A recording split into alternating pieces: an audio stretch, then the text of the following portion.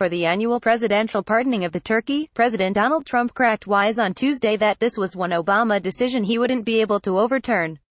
"I have been very active in overturning a number of executive actions by my predecessor," Trump began. "However, I have been informed by the White House counsel's office that Tater and Tot's pardons cannot under any circumstances be revoked. So we're not going to revoke them." Referring to the turkey whose life will be spared for 2017, Trump pointed him out in the crowd. "Hi, Drumstick. Oh, Drumstick, I think, is going to be very happy."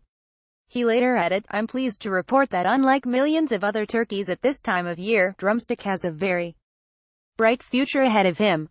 Trump also provided some historical context, arguing that Harry Truman refused to pardon a Thanksgiving turkey and that he's going to be a kinder chief executive. "He was a tough cookie," Trump explained. "Today, I'm going to be a much nicer president."